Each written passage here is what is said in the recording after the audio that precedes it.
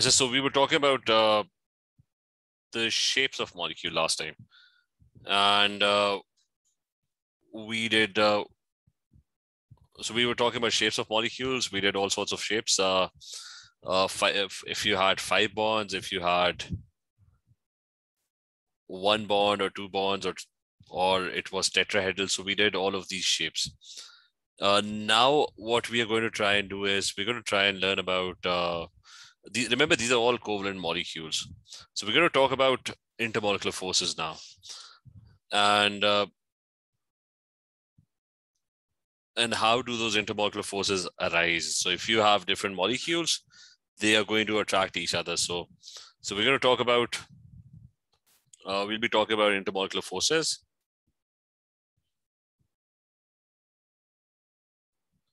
Now, the first thing is what is an intermolecular force? So you have these molecules now. We've realized that they bond with each other. The bonds are really strong.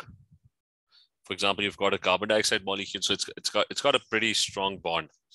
A double bond here and double bond on this side. And then there's another carbon dioxide molecule and another one. Now, these molecules, they're not going to attract each other very strongly. There would be hardly any force of attraction between them. That's known as a very weak intermolecular force. So there's a very weak intermolecular force that exists.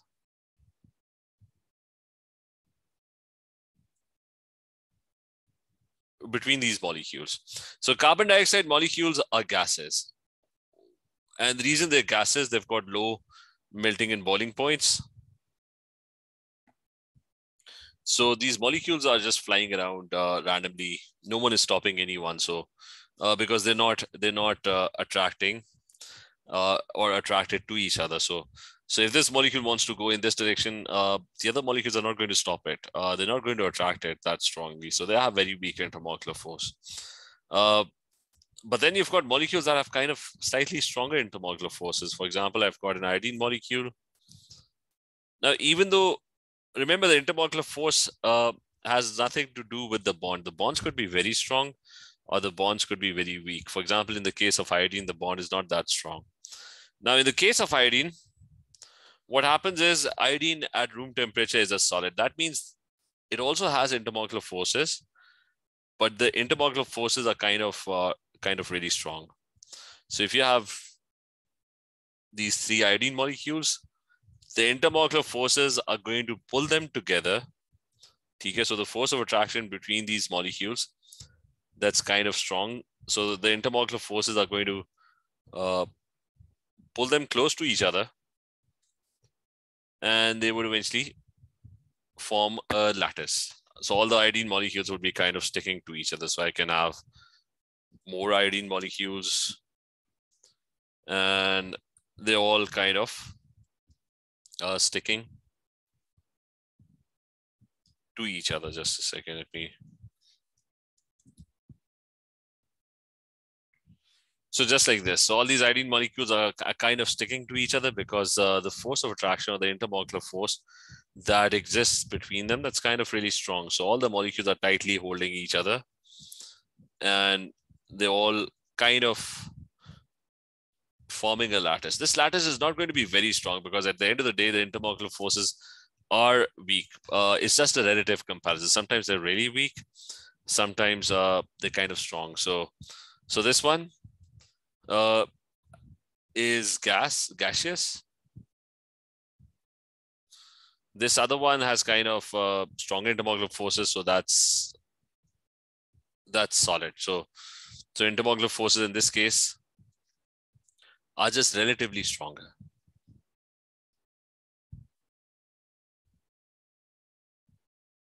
So just very slightly stronger intermolecular forces in this particular case. So remember, the strengths of the intermolecular forces are not always the same. They vary. They kind of vary from molecule to molecule. Is this clear? Anna, is this clear? Alicia, Mariam, Irbab, is this clear? Yes. Achha, so we're going to talk about the nature of these intermolecular forces. Now, the intermolecular forces, there are three types of intermolecular forces. And we will study those three types. The first one is called, we'll start with permanent dipoles.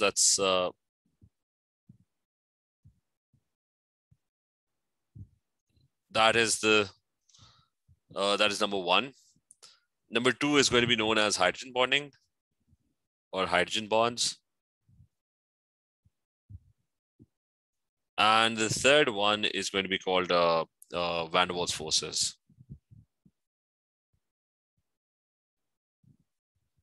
It's got other names as well. It's got it's also called temporary dipole, induced dipole.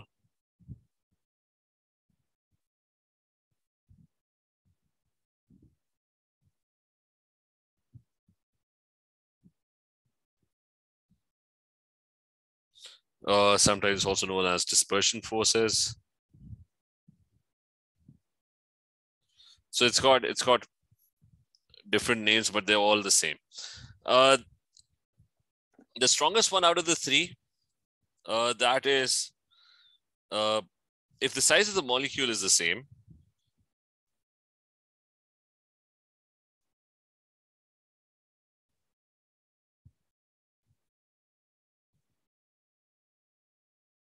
so the strongest one is your hydrogen bonds. Those are the strongest.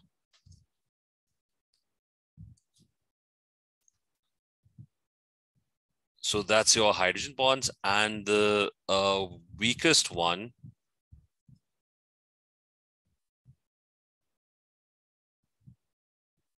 those are going to be your van der Waals forces. But that depends if the size is the same. So at the moment, we're not sure what these forces are. But I've given you an idea that that if the size of the molecule is the same, then the strongest out of the three is hydrogen bonds, and the weakest one is van der Waals forces. Remember, size is an issue when it comes to intermolecular forces. So we'll discuss that later. So we're going to start with the first one, and that's permanent dipoles. Number one, when do molecules have permanent?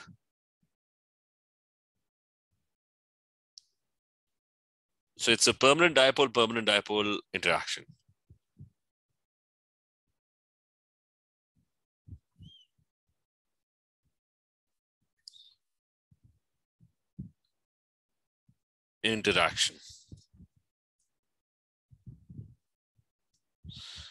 Achha, now, when does a permanent dipole happen? It depends on two things. It depends on one thing is that there has to be an electronegativity difference.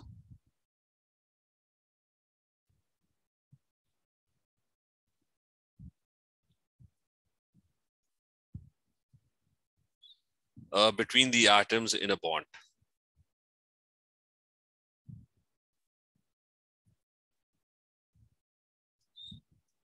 And that difference should result in the formation, which results in the formation of.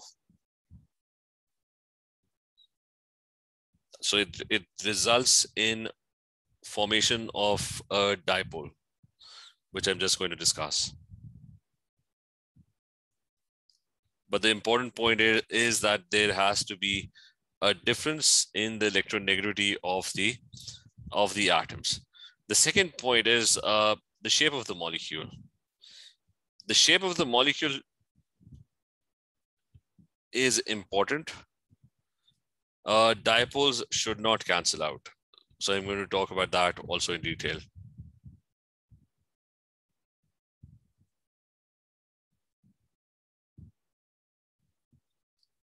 So our dipoles, they should not cancel out. So the first thing, electronegativity. Earlier we had learned previously that when you move to the right, if I open the periodic table,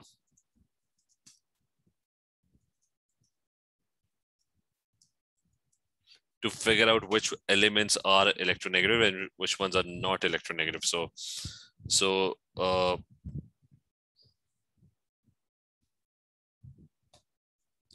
So for example, this might be a good three-dimensional representation. Just a second.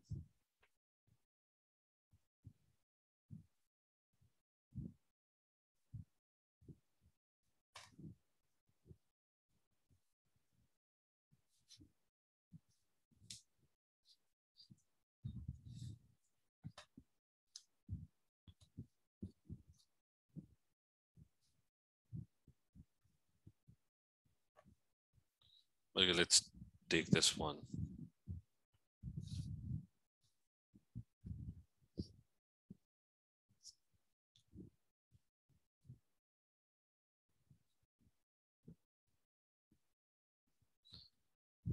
So here we have a periodic table, and if you look at this periodic table, remember electronegativity, the tendency for an atom to gain a shared pair of electrons. Like when an atom sees electrons, the tendency for the atom increases to the right. It increases to the right. You've got more electronegative elements on the right side, which you kind of also know that the ones on the right side, they have this ability to gain electrons. The ones on the left, they don't like to gain electrons. They like to lose electrons instead. So you've got more electronegative elements on the right side. And electronegativity also increases upwards.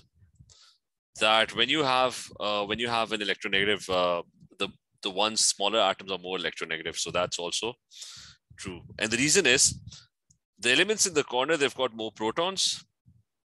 There are two factors. DK, we did talk about why an atom would attract electrons. The atom would attract electrons very strongly if it's smaller, which means there's going to be less shielding. The electron would be very close to the nucleus, right? And the other reason is that it has more nuclear charge, or it has more protons. So the smallest atoms, they lie on the right side, and they have more protons as well. Like lithium only has 3 protons, but in the row, right on the right side, there is fluorine, which has a lot of protons compared to lithium.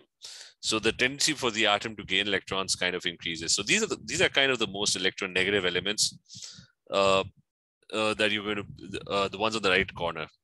And there's a gradual trend. These ones like to lose electrons. These ones, they like to gain electrons. TK, is this point clear?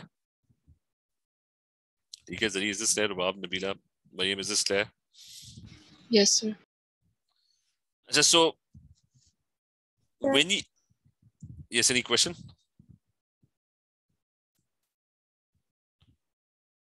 So now, when you have two atoms together, you've got an H atom and they're sharing an electron. There's a bond between them. There are 2 electrons being shared, and there's a Cl atom. So they're bonded to each other. So these 2 atoms are bonded to each other, and they're sharing electrons, 1 each. If you open the periodic table, you'll notice that H is less electronegative. I think the value, and Cl is right on the right side, so it's more electronegative. So what's going to happen is that the electrons are not going to be equally shared. One of the atom has a stronger attraction for electrons compared to the other one.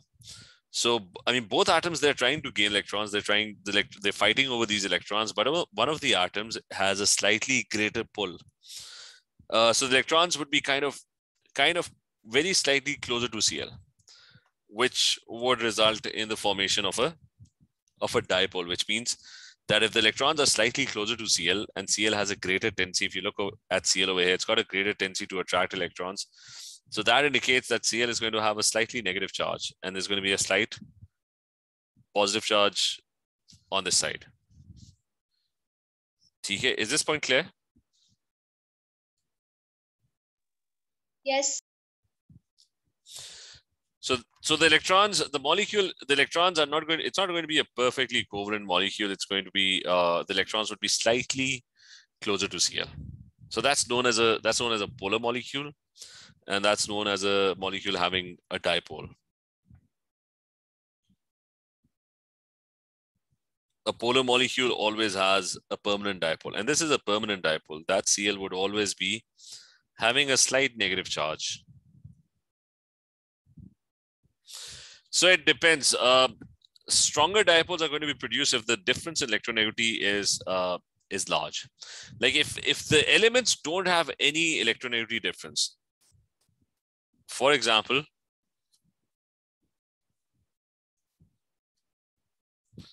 if you look closely, you would notice that nitrogen and Cl, they almost have, I mean, they have exactly the same electronegativity. I mean, you don't have to learn the values, but look at nitrogen and Cl, they have exactly the same electronegativity.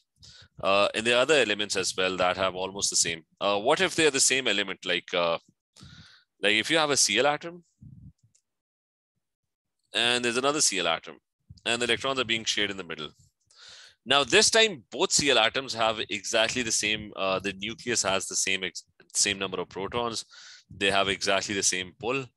So this electron would be trying to pull the electrons over here. This electron would also be, this Cl atom would also be trying to pull the electrons over here.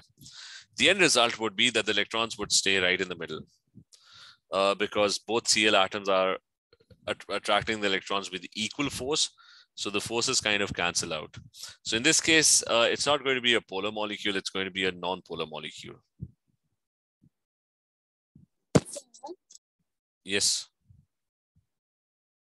Could you please just recap what you did earlier than this, because my mum, her phone was out of charge, so I couldn't. One second. Just a quick brief recap, right? I was talking about. I mean, last time we had done shapes of molecules, etc. We did questions on that. So we started talking about intermolecular forces. I told you that you've got different molecules, right? Like carbon dioxide, all of them are sharing electrons.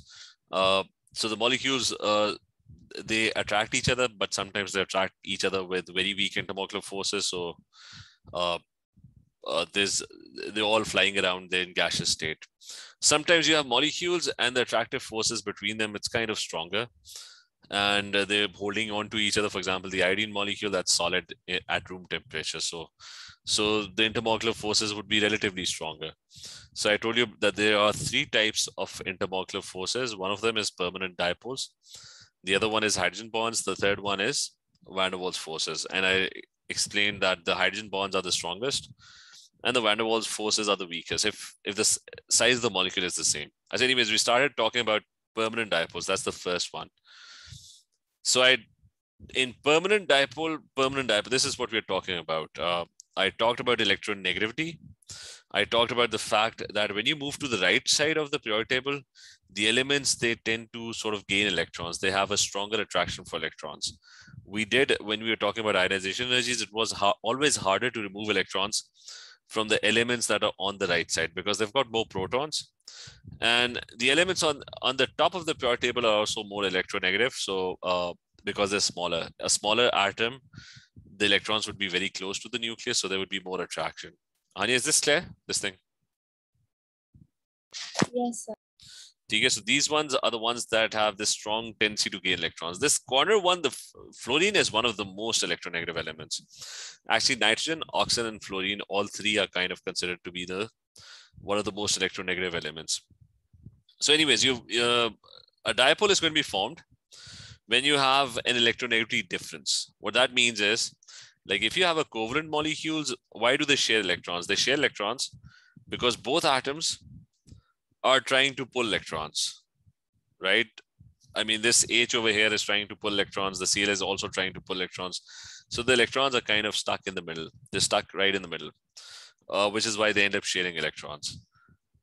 But if the attraction for electrons is, I mean, if one of the atom has a stronger attraction for electrons, like Cl is more electronegative, so the electrons would be kind of closer to Cl, just slightly closer to Cl. So it's going to have a slight negative charge. The other one would have a slight positive charge. Hani, is this clear? Yes, sir. And that results in a polar molecule. That's known as a permanent dipole. It's like this side would be positive, this side would be slightly negative.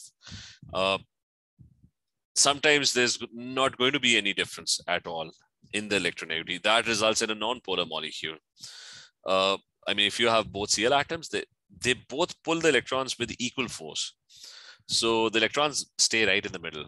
It's like a tug of war, the electrons would stay right in the middle and the forces of attraction would cancel out. So it's going to be completely non-polar. The electrons are right in the middle. No one is gaining those electrons or slightly gaining those electrons. So there's not going to be any permanent dipole. Is this clear?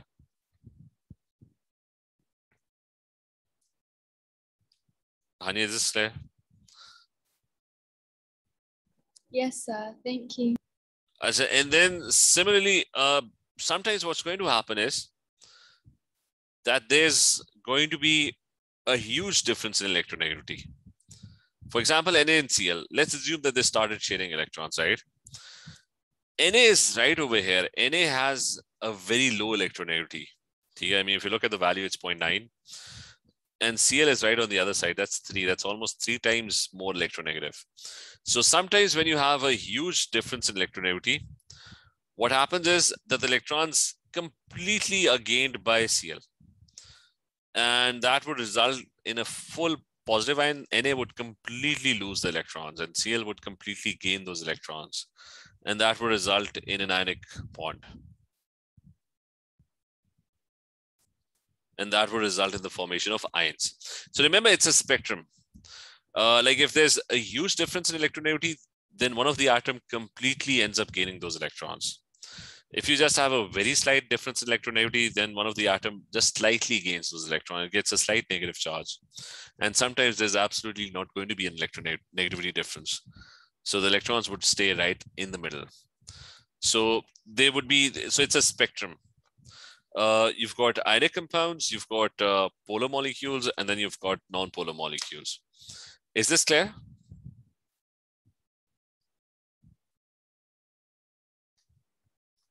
Yes, sir. ठीक है, बाकियों को जरिए, is this clear? Yes, sir. Okay. So we can classify molecules into 3 things. So we're not studying ionic because ionic compounds, they don't have intermolecular forces. So ionic bonds, they have huge difference in electronegativity, electronegativity.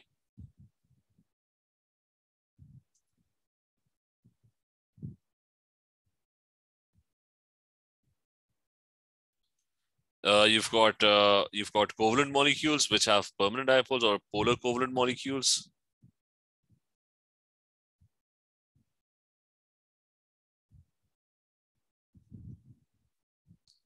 So they have a slight difference in electronegativity.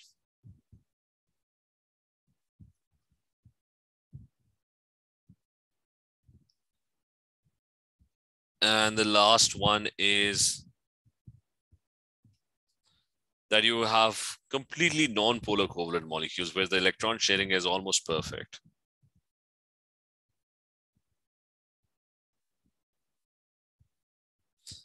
So there would be no difference in electronegativity.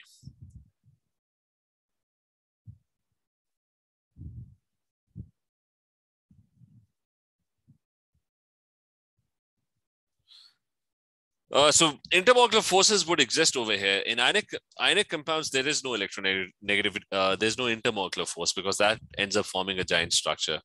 In ionic compound, you end up with a lattice. It's going to be your ionic lattice because ions are formed. The electrons are completely gained by one of the atoms, so it's going to be a huge structure. And every negative ion would be attracted to a positive ion, which would be attracted to a negative ion. So that's going to be a big giant structure. And without any intermolecular forces, it's going to be one big structure with just ionic bonds. So only these polar covalent molecules or non-polar covalent molecules have intermolecular forces. So we're going to start discussing the first one, which is permanent dipole. I told you that I had an HCl molecule. And so there's a very slight, unlike ionic compound, it only has a very slight partial negative charge. The other one just has a very slight partial positive charge. So there's going to be an HCl molecule, another one. So this would be partial positive. This one would be partial negative. So if I draw 3 HCl molecules, each one having this very slight dipole. So the negative part of the Cl will be attracted to the positive H. The positive H will be attracted to the negative part of the Cl of the other molecule, and so on. So there's going to be these attractive forces. These would be known as permanent dipole interactions, because one permanent dipole would be attracting the permanent dipole of the other molecule. Is this clear, everyone? Yes, sir. Yes, sir.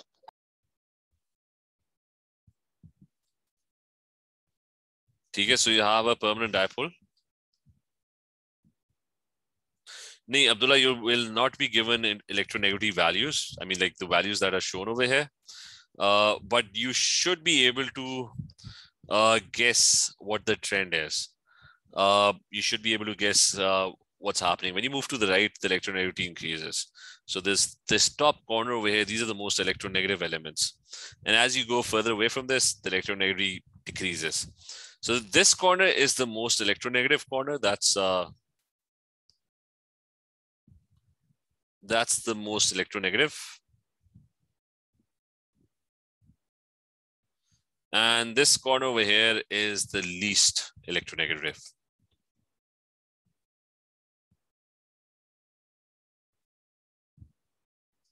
And also remember one thing, that when you move diagonally, the electronegativities are kind of similar. For example, if you look at these values, if you look at oxygen and chlorine, and let me draw the diagonal thing 1 second.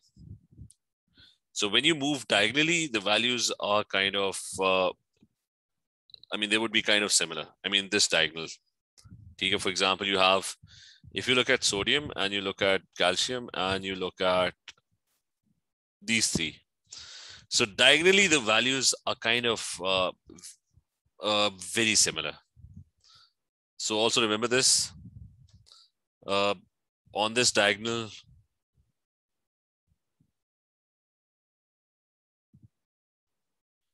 you've got similar electronegativity.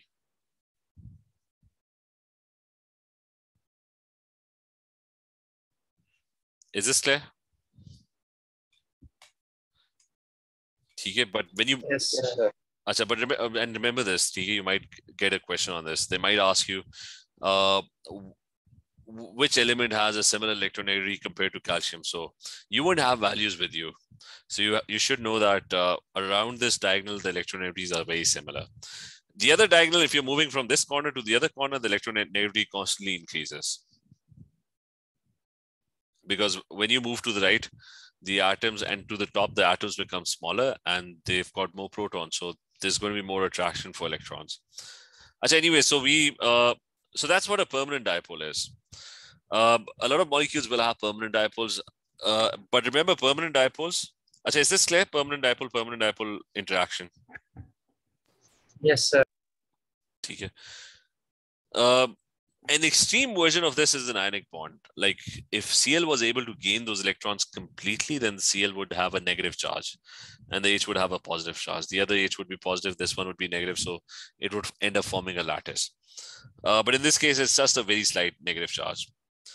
Also remember, permanent dipoles depend on shape of the molecule.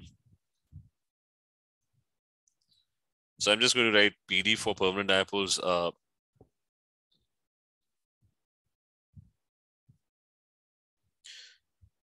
So a lot of times what would happen is that the permanent dipole will cancel out. It's very much dependent on the shape of the molecule.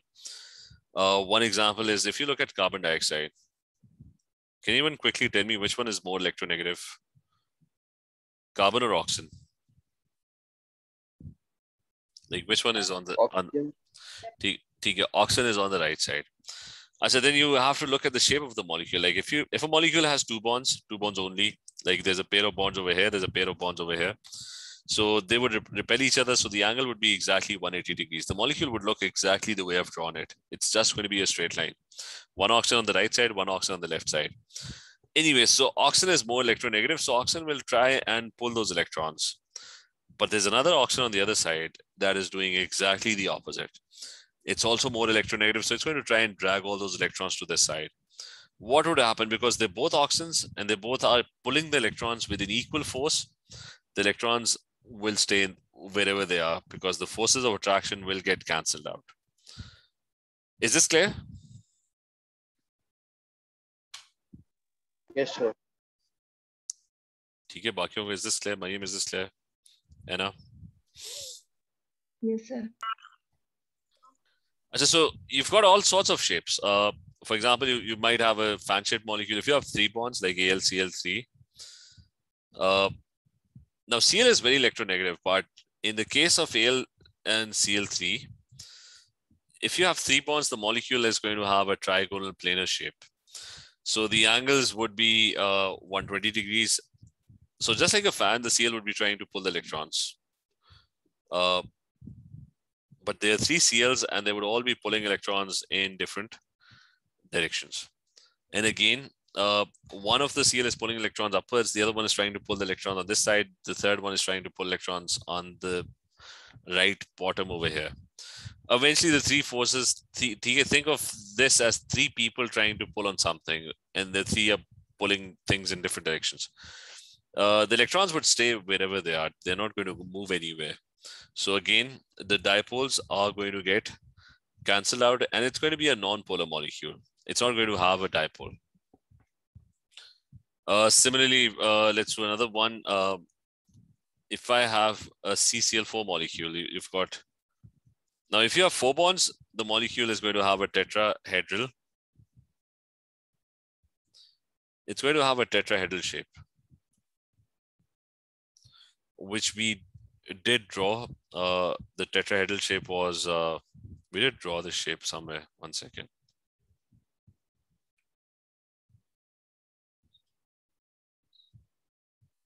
This one. So if there are 4 CLs, again, the dipoles will cancel out. There's a CL that's pulling upwards. There's a CL that's pulling electrons towards the back, one on the front, one on the side. So again, the dipoles are going to get canceled out. So even, where did it go? Just a second. So again, in this case, your dipoles are canceling out.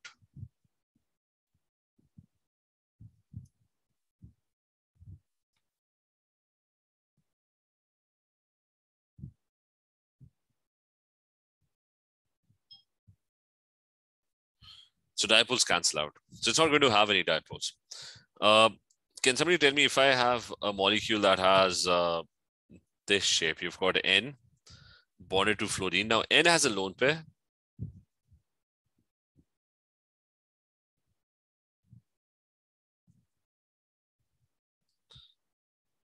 So this shape is kind of tetrahedral, except that on the fourth side, there is nothing there. Okay, so this is, I mean, there's no atom over here, so you don't count that as a shape. It's just a pyramid now with the top missing. Okay, so the top bond over here, that's missing. And the angles kind of shrink a bit. That the angles, because of the lone pair repulsion, the lone pairs have a stronger repulsion. So the angles, instead of being 109.5, they become 107. I said, but anyways, do you think that dipoles are going to get cancelled out? Like there's a fluorine that's pulling electrons over here. There's a fluorine that's pulling electrons over here, and the fluorine that's pulling electrons over here. And the nitrogen is sitting at the top of the pyramid. And imagine 3 fluorines at the bottom of the pyramid. They're trying to pull the electrons downwards. So is the dipole going to cancel out, or is it not going to cancel out?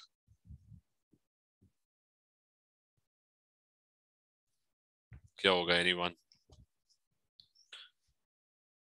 Any idea, Zahib, Bayam? Yeah, it won't cancel out. Okay, so it's not going to cancel out because both atoms, all 3 are sort of hanging on to nitrogen and trying to pull the electrons in the downward direction.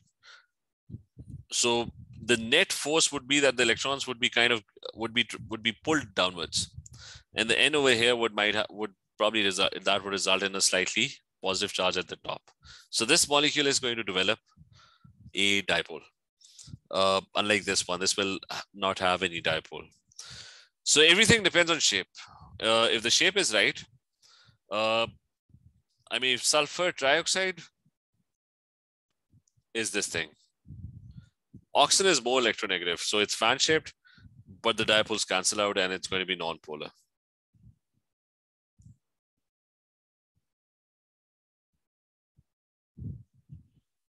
But you've got SO2, which is kind of the same, except that there's no oxygen on the other side, except that sulfur has a lone pair that is present. Now in this case, again, both oxygens are trying to pull the electrons downwards. So the net result would be that the electrons would kind of get pulled downwards in the downward direction. So this side would be negative, this side would be negative, partial negative, and this side would be partial positive. So is this clear?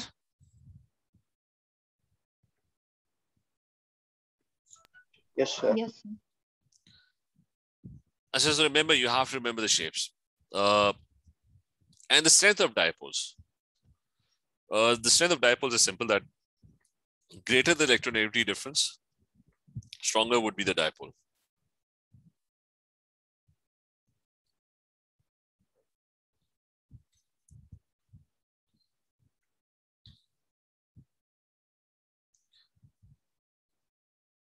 So greater electronegativity difference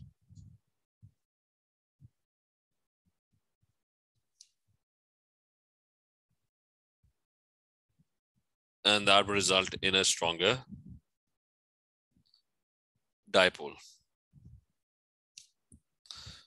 For example, we can start with FnCl. There could be what's next to F? That's oxygen bonded to Cl. T, and there might be another bond. You've got nitrogen bonded to Cl, and there might be, I'm just ignoring the other 3 bonds. And there might be C bonded to Cl.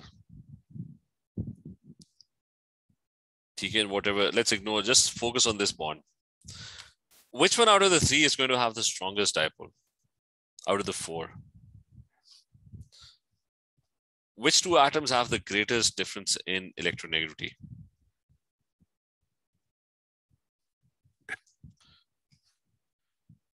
And I'll have the one is FnCl. Let's start with CnCl. You have the periodic table over here. So C is here and Cl. The further they are from each other, the greater the difference in electronegativity. Is this clear? Yes. And the difference in electronegativity constantly decreases. Like N and Cl, that's the difference is almost non-existent now. It's almost the same. So the greater the difference in the electronegativity, the greater would be the dipole. So that is one very important thing. I said, so I'm going to do some questions. Can you tell me if this molecule, which one out of the 3 molecules would be the most polar? Like I have, okay, let's take 2 molecules. You can remember shape is also important. So this one is fan shaped. So I've got another molecule.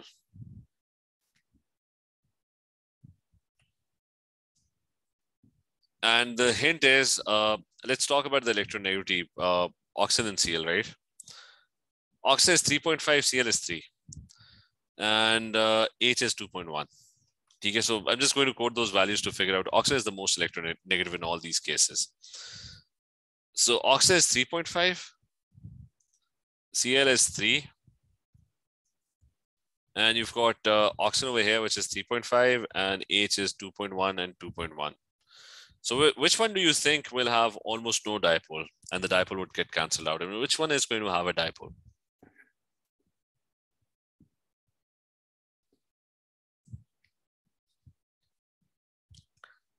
Consul Abdullah, any idea? Anya?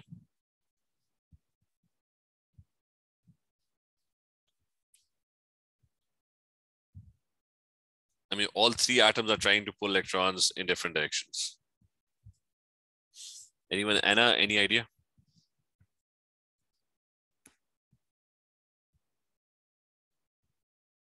I said, Isha, take first. Won't. Abdullah, did you get this?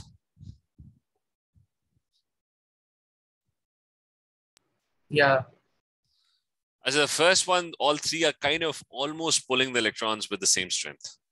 So that means the electrons are not going to go anywhere. The electrons of carbon would stay wherever they are. I mean, this oxygen is pulling over here, this Cl is pulling over here, this Cl is pulling over here. So it's like 3 people pulling in different directions. So the forces of attraction are going to get cancelled out and the electrons would stay wherever they are. In this case, the hydrogens are pulling the electron, but with a weaker force. Oxygen is pulling the electrons very strongly. The H atoms are not pulling the electrons with enough strength. So the electrons are going to get dragged towards the top, just very slightly. So the electrons would the electrons in this bond over here, or the electrons that are around this, all the bonded electrons would be slightly pulled towards this oxygen. And the hydrogen atoms would slightly lose those electrons because there's just going to be a slight attraction. The electrons would kind of shift upwards very, very slightly. Is this clear? Yes, sir. Yes, sir. So remember, you won't have these values. You'll just have to estimate whether the element is electronegative or not, depending on how much on the right side and on the top side it is. So you won't have these values. So remember about permanent dipoles, a few things, that it depends on the difference in electronegativity, that the electronegativity difference should be there in the bond, plus the shape of the molecule, that the molecule shape should be such that the forces of attraction, they don't cancel out. Like in pyramidal shapes, the force of attraction, they don't cancel out because all three atoms are trying to pull electrons downwards. Similarly, in trigonal planar shapes, the forces will cancel out if the electronegativity is almost the same. So it's think of it as physics, as vectors in physics. If the electrons are getting pulled in one direction with a lot more strength, then the dipoles will exist. Similarly, in tetrahedral shape, like you've got a Cl, you've got H, and you've got another H. Now, the H atoms are not that electronegative, and you must have an idea like H. Remember, always, whenever you think of H, you think of H plus 1 ions, right? So that means H has a habit of losing electrons. So it's not that electronegative. Cl, whenever you think of Cl, you think of it as -1, which means that Cl has this strong affinity or tendency to gain electrons. So in this case, Cl would be very strongly pulling the electrons. DH at the bottom will have very weak attraction for electrons. So the electrons would kind of get pulled towards the top. The Cl would have a slight negative charge, and the H atoms at the bottom would have a slight positive charge. Is this clear? Yes, sir. Yes, sir. ठीक है, बाकियों को Anna, is this clear? Mariam, Anya, is this clear? Yes, sir. Okay, so we're going to talk about the other two forces then in the next class then. ठीक है. Chale, everyone, take care. Allah Hafiz. Thank you, sir. Love this. Hafiz. Allah Hafiz. Just 1 second, I'm sending the board link.